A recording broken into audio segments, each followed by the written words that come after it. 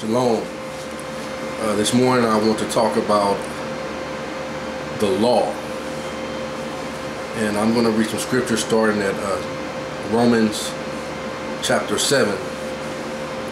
And I'll let the scripture speak, and if I have a thought to share with it, then I'll not add to it, but add my thoughts that as the Spirit leads me. Romans chapter 7. Know ye not, brethren, for I speak to them that know the law, how that the law has dominion over a man as long as he liveth. For the woman,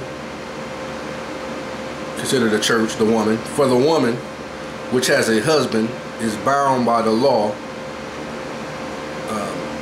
The law was given by Moses, and that woman was bound under the law of Moses. For the woman which has a husband is bound by the law to her husband so long as he liveth. But if the husband be dead, she is loosed from the law of her husband. So then, if, while her husband liveth, she be married to another man, she shall be called an adulteress. But if her husband be dead, she is free from that law, so that she is no adulteress, though she be married to another man. Therefore, my brethren, ye also are become dead to the law by the body of Christ, that you should be married to another, even to him who is raised from the dead. Christ, while he walked on the earth, he followed the law of Moses, but he came to fulfill all righteousness. That's why he told John the Baptist, he said, when John told him, I'm not worthy to baptize you. But Christ said, do it to fulfill all righteousness, fulfill the law. Because he came to fulfill the law.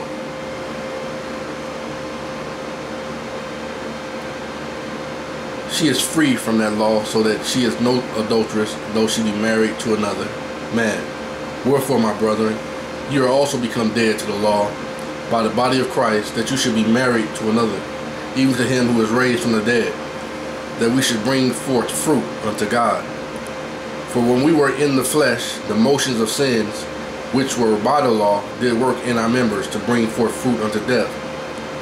But now we are delivered from the law, that being dead wherein we were held, that we should serve in the newness of spirit, and not in the oldness of the letter. So we're not under the letter. Since Christ has been risen, we're not under the letter of the law. We're under the spirit of the law. Through faith we believe unto righteousness.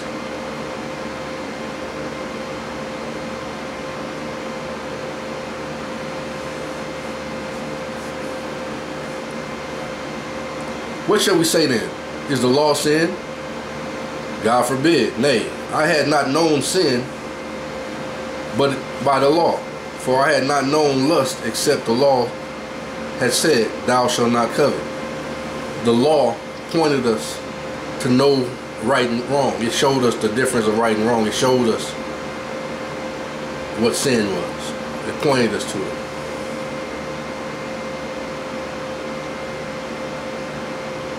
But sin taketh occasion by the commandment, wrought in me all manner of concupiscences. For without the law, sin was dead. Until we were shown what sin was, we didn't know what sin was. We just did what came natural. We didn't know. But the law pointed out to us. Now this God don't like that. God don't like that. For I was alive without the law once. But when the commandment came, sin revived and I died.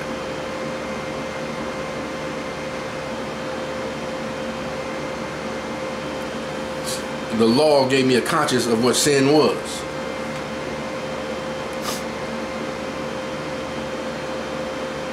And the commandment which was ordained to life I found to be unto death.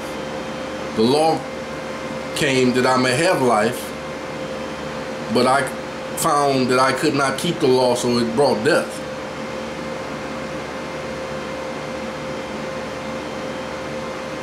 For sin taking occasion by the commandment deceived me, and by it slew me. Wherefore the law is holy, and the commandment is holy and just and good. So it was no problem. The problem was not the law and the commandments. The problem was sinful man who could not keep the law.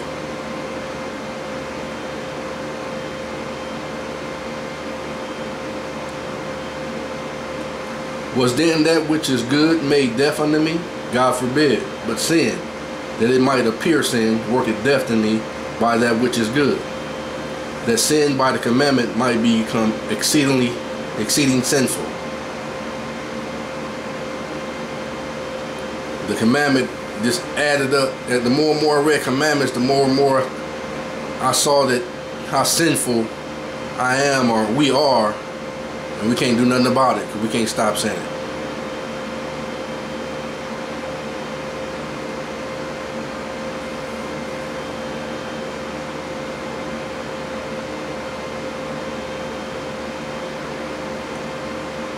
For we know that the law is spiritual, but I am carnal, sold under sin. For that which I do, I allow not. For that which I would, that do I not. But what I hate, that do I. If then I do that which I would not, I consent unto the law that it is good. Now then, it is no more I that do it, but the sin that dwelleth in me. For I know that in me, that is in my flesh, dwelleth no good thing. For to will is present with me, but how to perform that which is good, I find not. For the good that I would, I do not, but the evil which I would not, that I do.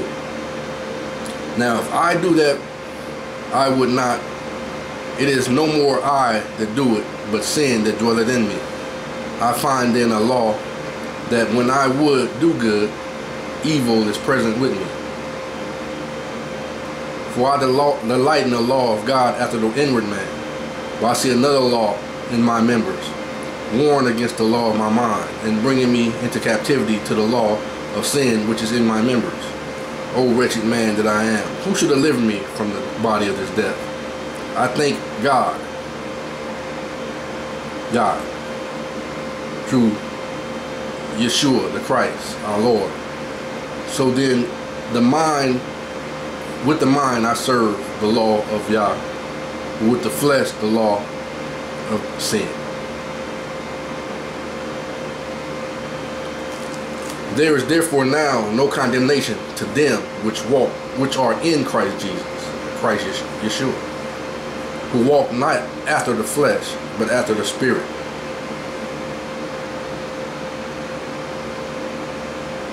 For the law of the Spirit is life in Christ Yeshua, has made me free from the law of sin and death. For what the law could not do, in that it was weak through the flesh, Yah sending his own Son in the likeness of sinful flesh, and for sin condemned sin in the flesh, that the righteousness of the law might be fulfilled in us, who walk not after the flesh, but after the Spirit. We walk after believing in Yeshua. We walk in faith. For they that are after the flesh do mind the things of the flesh, but they that are after the Spirit, the things of the Spirit. Now, what are the things of the Spirit and what are the things of the flesh?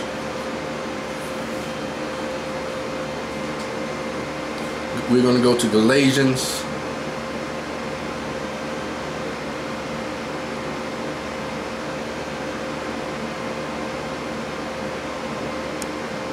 I'll go to Galatians 5 and 16. This I say then, walk in the Spirit, and you shall not fulfill the lust of the flesh. For the flesh lusteth against the Spirit, and the Spirit against the flesh. And these are contrary to one to the other, so that you cannot do the things that you would. But if you be led of the Spirit, you are not under the law. Now the works of the flesh are manifest. These are the works of the flesh. So if you find yourself doing this, that you're not in the spirit.